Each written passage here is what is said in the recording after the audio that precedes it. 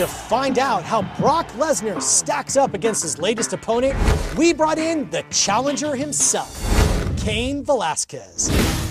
This two-time NCAA All-American wrestler is undefeated in his MMA career, with 7 of his 8 wins coming by TKO. Rock hard shots. Lesnar has his own spectacular wrestling career, and in the octagon, he's won 2 fights by TKO and 2 fights by submission.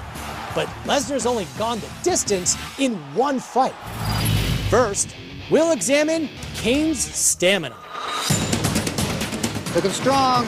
His heart rate maxes out at 167 beats per minute. Very low, indicating that his stroke volume, the amount of blood his heart pumps with every beat, is extremely high.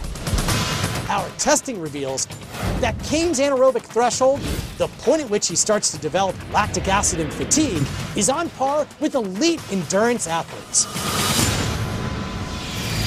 Lesnar is an inch taller and could outweigh Velasquez by 20 pounds, suggesting that Lesnar has more built-in power.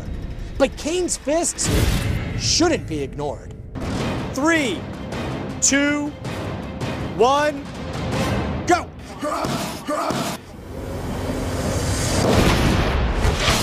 A wireless accelerometer inside this heavy bag registers Cain's punch at over 2,200 pounds of force. That's a harder punch than any boxer we've ever measured in the sports science lab. Finally, we'll measure Cain's takedown power. As you move, this will move and it'll give us all sorts of biomechanical data. We'll tell exactly how much explosive power you have.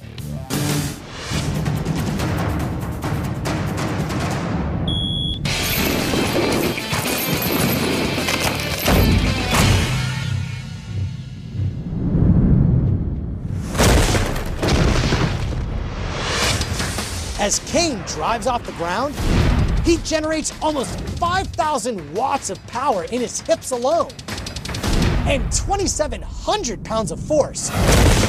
All told, this takedown is on par with the hit we measured by NFL All-Pro defensive end Dwight Freeney.